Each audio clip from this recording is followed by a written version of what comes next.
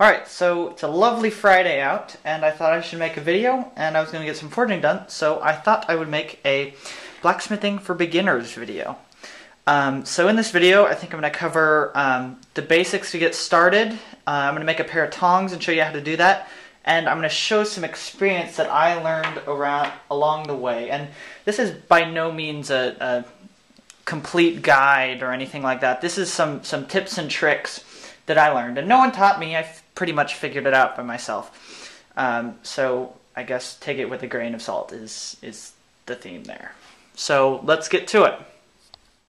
So I'm going to start out here with some talking points. I think I'm going to teach in the way that don't ask me where I found this, because I don't remember. It was on the internet somewhere.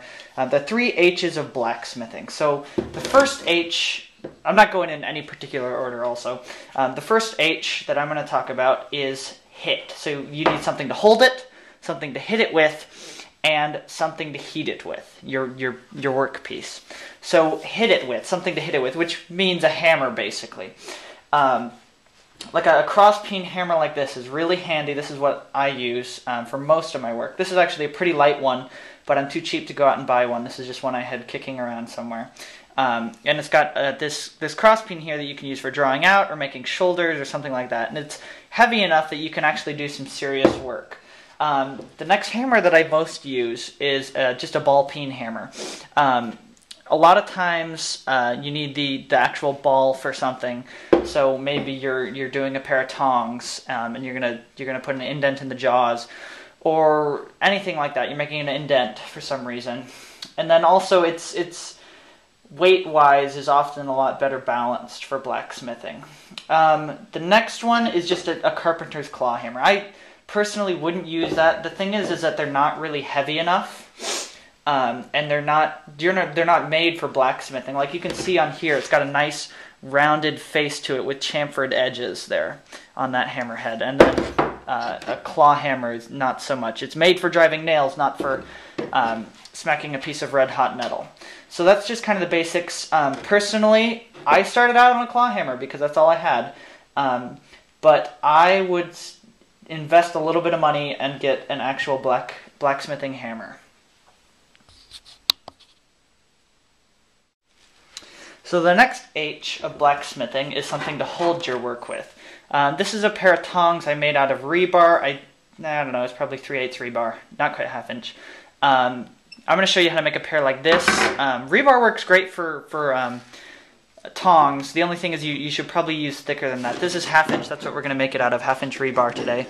I wouldn't go any smaller than that, because what ends up happening is you get a lot of spring in the handles, which isn't a good thing when you're trying to hold a piece of metal that's 1400 degrees. So tongs are actually really important. What you're holding your piece with is how hard you can hit it. Because if you don't have a good grip on it, you will have it slip out of the tongs and land on you and burn you and all sorts of bad things, start fires and things like that. So another option that I don't actually have sitting around here is vice grips. Vice grips work really well. The only thing is that they get your hand really close to the metal, and if you're doing something like forge welding where it requires really high temperatures, it gets hot. Also, pliers and stuff like that, I really wouldn't recommend just a pair of straight pliers unless you're doing something really small. But tongs are easy enough to make that it's really kind of your best bet. Alright, the last H is something to heat your piece with.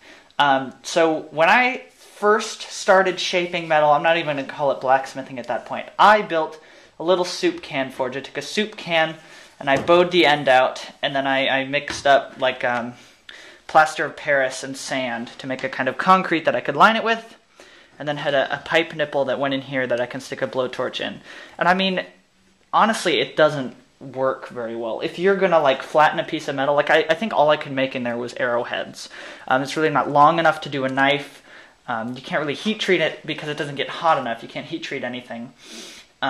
And really, it doesn't work very well. The plaster crumbles and all that. Honestly, if I was going to recommend to someone to do something, I would say just don't do the soup can forge. It doesn't really work. Now, I forge with charcoal. I have a charcoal forge. I got a buddy that I helped build a propane forge with. We built a forced air manifold propane forge. And that works really well. Kind of pluses and minuses to those. Propane is a lot easier to use. It's a lot more even burning. It's consistent in its burn. Personally, I like charcoal for several reasons. Firstly, because the forges are so cheap to make. Like I spent probably $10 on both of my forges. It was really cheap. The most expensive thing is pipe, and I'm sure you can get that cheaper than I did. Also, charcoal forges are much more controllable. If you only want to work on a little piece of metal, you can make a small fire, and you're not burning very much charcoal, and you can really concentrate the heat where you want it, as opposed to a propane forge where it's pretty much all or nothing. Lastly, I haven't actually calculated out the numbers, but I'm pretty sure that I get a lot more bang for my buck running charcoal than he does propane. It's a lot more efficient. Like I said, I can control the fire size, so how big I want the fire to be, that's how much charcoal I burn. And I use briquettes because they're so cheap. I have used natural charcoal, and it's a lot better for this kind of work. But briquettes, I can buy like a 20-pound bag for like $6, which is so much cheaper. And especially when you think, it's what, like $30 for a can of propane, a big tank of propane. And he goes through those pretty quick, like once every couple weeks, where $30 will buy a lot of charcoal. Coal also works really well. I haven't really done much with it. It's kind of difficult to get in the area I live in the Midwest. So haven't experimented around with that much. But basically, the pluses for me for charcoal is that it's a cheap forge to build. I can run it cheaply, and I can control the size of the fire really well.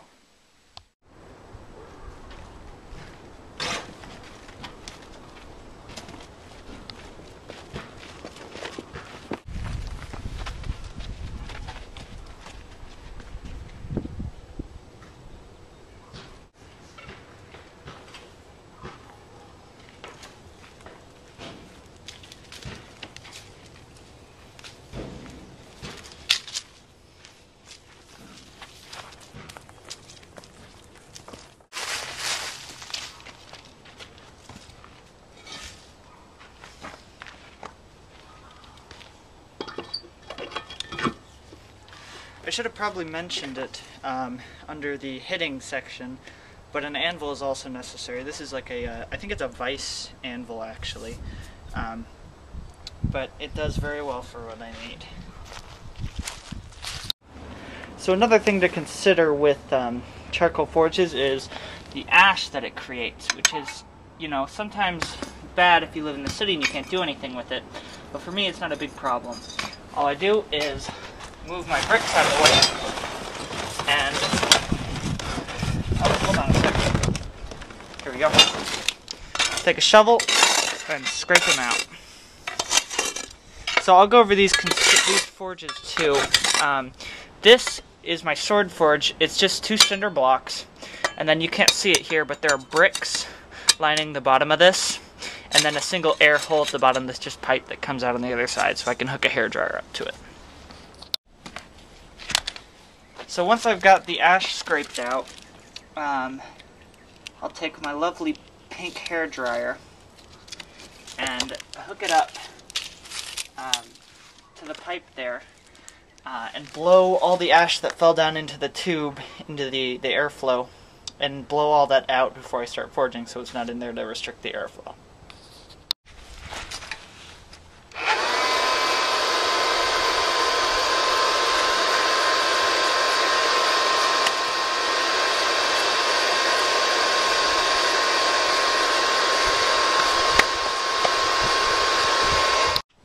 Next, I'll need to light a fire above that air vent. Started with wood, and then I'll put my charcoal on top of that to get the charcoal going once the wood is caught, and then that'll start my forge.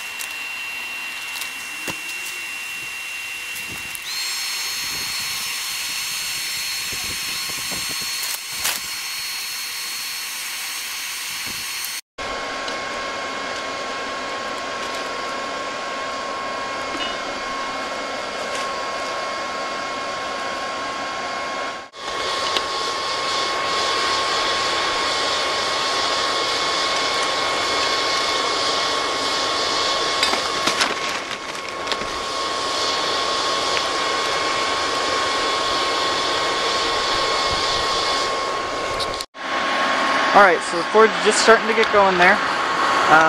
Don't know how well you can see that. Yeah, it's starting to get going. I got the two pieces for our tongs right here. And then I have my sword in there too. I'm going to work on that while I have the charcoal going. So the first step in making these tongs is going to be flattening out the actual part that grips the piece of metal. So right there, right here, and right here on the two pieces of metal is just going to get flattened out first, drawn out. And that's going to form the jaws of the jaws of the tongs. And the big thing here is that you want to make both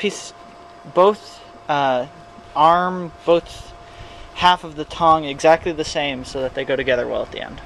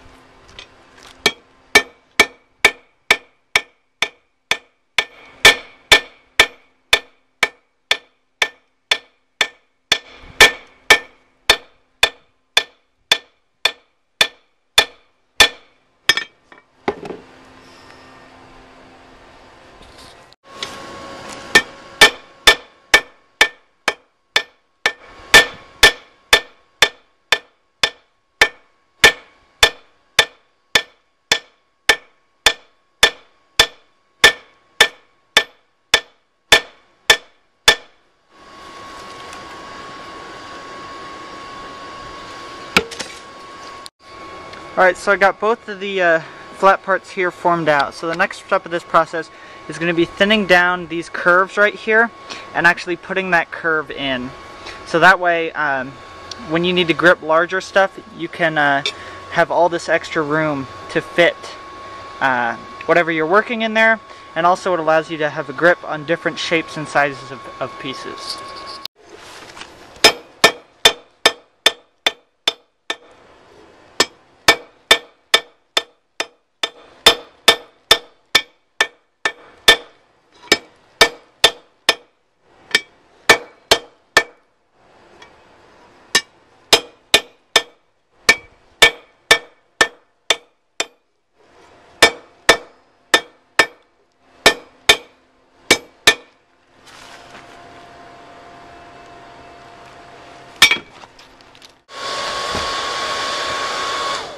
So here's a trick. Whenever you're working a piece of metal that you directly grab, instead of using tongs, it's handy to keep a can of water that you can drizzle over there, so that way you're not burning your hands. It keeps the metal cool enough for you to grab.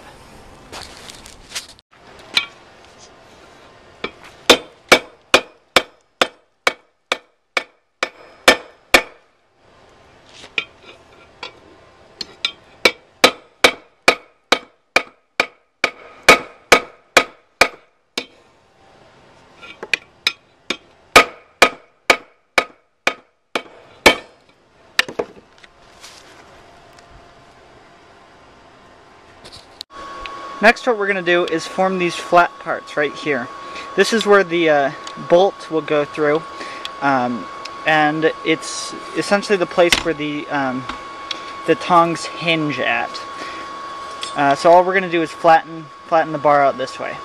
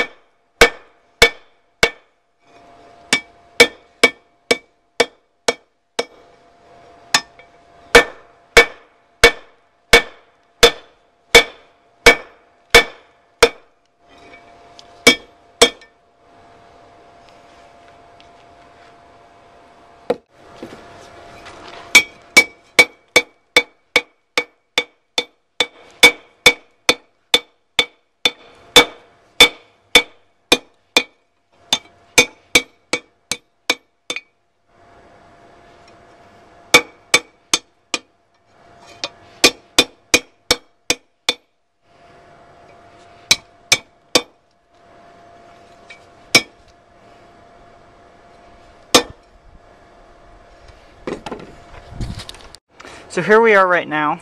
I'm ready to drill the holes in these, and then we'll fine-tune them afterwards. I'm not going to quench these because that'll make the metal hard and hard to drill through then. So I'm just going to leave them to cool and work on other stuff while they're cooling. So here's an important piece of safety gear that most people don't think about: having a water bottle.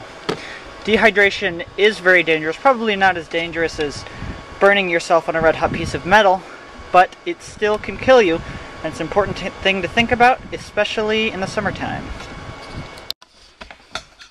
Alright, so now we're going to take these two halves of our tong and drill holes right through that wide spot. Okay, so there we have the holes drilled. So these line up now, like, yeah, whatever, you'll see. Now we're going to cut a piece of 1/4-inch round stock to use as a pin there. Okay, so here we go. We're going to line these up like, see this, I believe. I think that looks right. Yeah, that's right. We'll take this pin.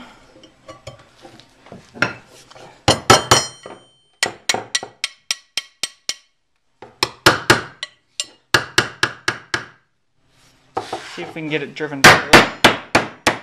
There we go. And now we will stick it in this one.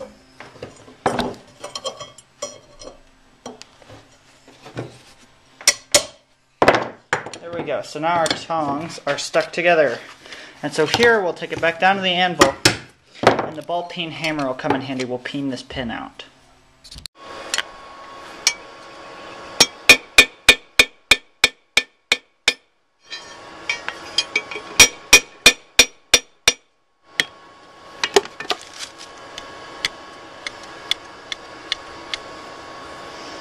Okay, so we're gonna have to heat this up red hot, and then work it back and forth to get those good, to get it moving smoothly. And then we're gonna have to even up these ends here, and then we'll be pretty much done. It's ugly now, but it'll be prettier later, I promise.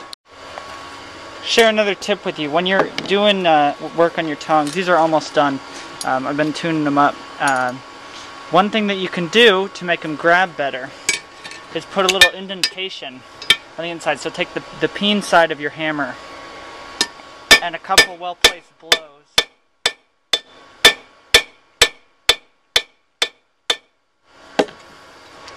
So like you can see there, now here, let me put it in the sun. You can see there, it's got a divot there. And that just allows it to have more surface area grabbing the edge. Instead of just one point, it's got all that circle around the divot. These are pretty much done. I'm going to go in and trim off the tip of that left half so that it's even, and maybe a little bit more tuning, but they're pretty much done. And these will work very well for bladesmithing or anything like that. And if you're building any other kind of tongs, you can just mess around with this bit right up here, and they all go together the same, but you can use different applications. So there you go.